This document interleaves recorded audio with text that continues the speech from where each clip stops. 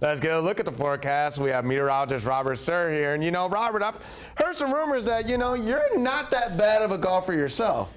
Those rumors are true. Those rumors are true. But you know what? We had that shot of Rogers. You saw the amp. It was quiet tonight.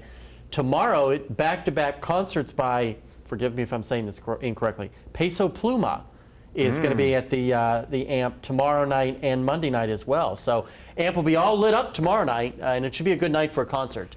With little in the way of rainfall and pretty comfortable temperatures. Now, temperatures in August were not very comfortable. It was a warm month at all three major reporting stations. As you can see, above average temperatures.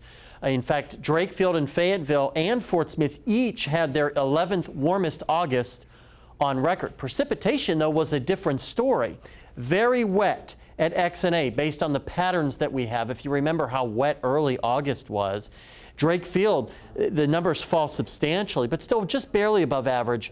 But look at Fort Smith, an inch below average. So a huge swing in just about a 100-mile distance between XNA and Fort Smith. So location really did mean something for precipitation in August. Now, in Fayetteville today, we got up to 95 degrees, a warm day, 9 degrees above where we should be for this time of the year. We're losing about a degree a day now off our average temperatures as we're losing less and less daylight.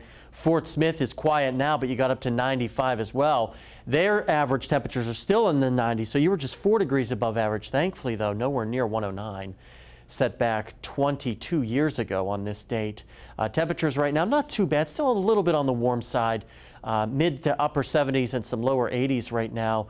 Meanwhile, in the River Valley, also on the warm side, widespread, we're about 79 or 80 degrees or so, so not too bad. Big picture shows things are relatively quiet. We do have an upper level system here kind of spinning around. It's trying to throw moisture our way and increase our moisture in the atmosphere as well. Quiet tonight and quiet tomorrow morning, except an increase in some high-level cloudiness.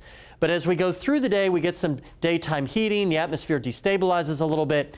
Then we could see the development of some widely scattered weak pop-up showers or a weak thunderstorm. Sunsets, those go away. We kind of clear back out, and we should be relatively quiet waking up on Monday morning. A little bit warmer than last night, upper 60s and lower 70s, and then highs tomorrow will be a little bit warmer than they were today.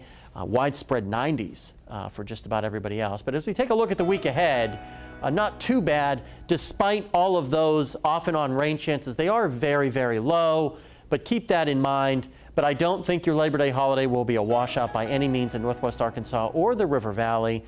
Watching some more shower and storm chances for the River Valley as we go through the upcoming week. Stay with us. We are going to revisit the Hogs' big first win of the season after the break.